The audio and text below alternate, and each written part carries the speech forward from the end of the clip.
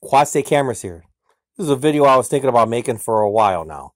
I happened to catch this news report with a, I don't know if you call him a buddy, but I know who he is, okay? This Frank Fagiano. And if you're wondering, it is pronounced Fagiano with a ja.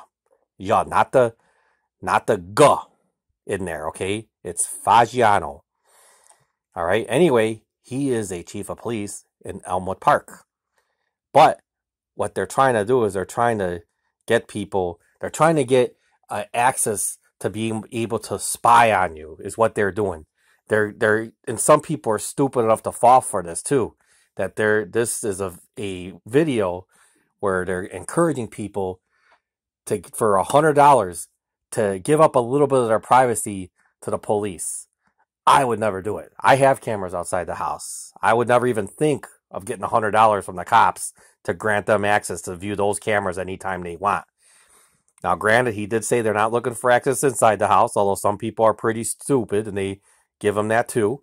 I know Ring does have a program where you can do that supposedly they will respond much faster if they can. If your alarm goes off, they can look inside the house. If there is actually someone breaking into the house, they will respond sooner.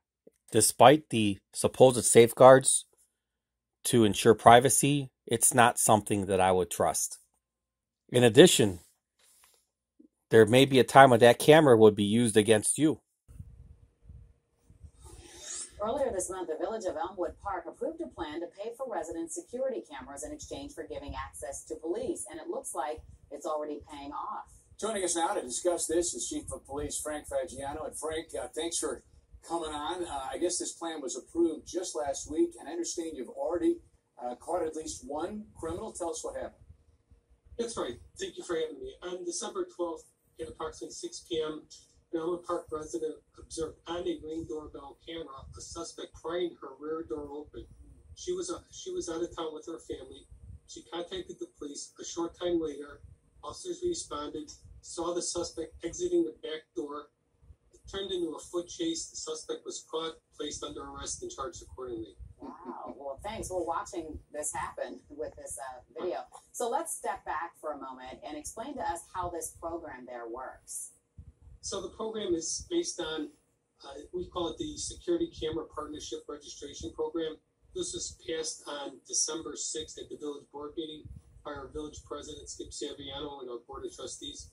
The village of Elmwood Park will reimburse residents 50% of the cost of the purchase and installation of the video surveillance equipment, but not to exceed $100. Right. And do you know how many people have taken advantage of it so far? So far, we had several people call and contact us to join the program.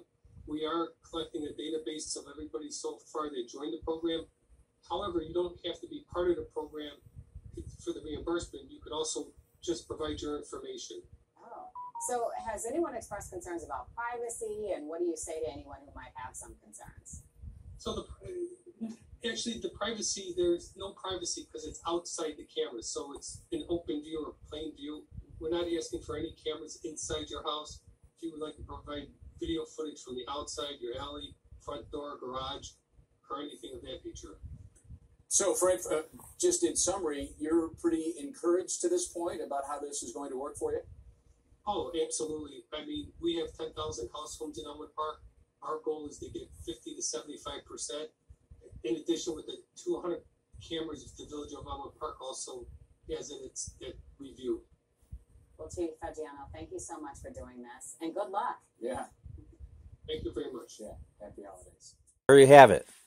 For $100, you can give the EPPD, not to mention all the other police departments that are going to jump on this if they have not done so already, access into wherever you want to point this camera at. I'm saying that because he was mentioning to put it in the front of the house, maybe the back of the alley.